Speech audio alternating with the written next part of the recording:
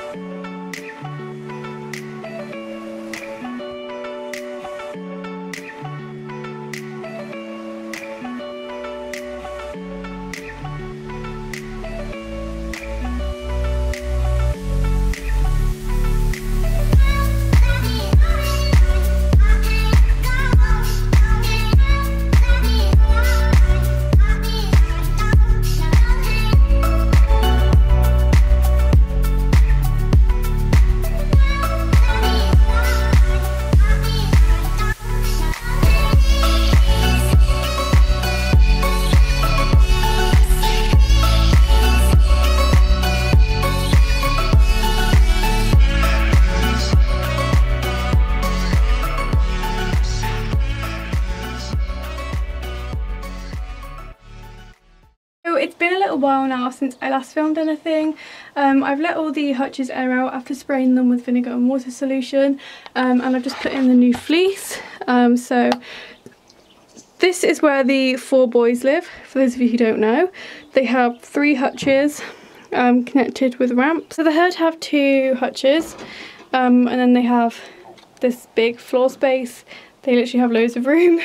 And then this little pad down here is where Wilbur lives.